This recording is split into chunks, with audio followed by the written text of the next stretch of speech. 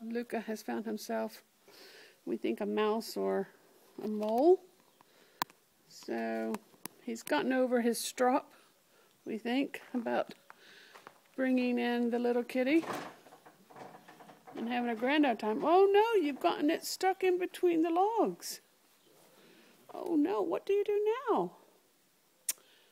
No more playtime. No more playtime. Oh, you got it out. I should have known. No, I'm not going to take it from you. No, I'm not taking it. But I hope it's dead while you're torturing it like that.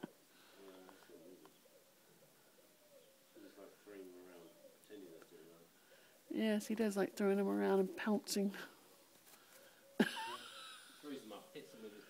Yes. It's like batting exercise. Oh, you've done it now. Oh, you've got it all the way down there. What you gonna do? How are you gonna get it, Lucca? Oh no.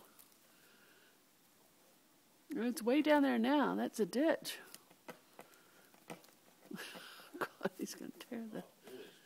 Yeah, see, he's very strong. If you're wondering who I'm talking to, Steven's upstairs.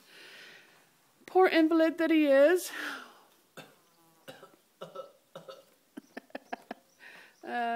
He hasn't been feeling well. He came home last night from England with a very bad cold. So he's been getting lots of TLC today.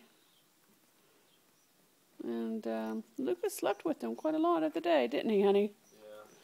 Yeah. Well, I think he's lost the mouse in there. No, no, he got it. Oh, well done. Dangerous claws again. Those claws. Oof. Very good boy. Yes, it's a very good boy. Mummy's glad that you got some miceys. Yeah. I'd rather have them killed outside than inside. Right, well, time to finish the housework. Off I go.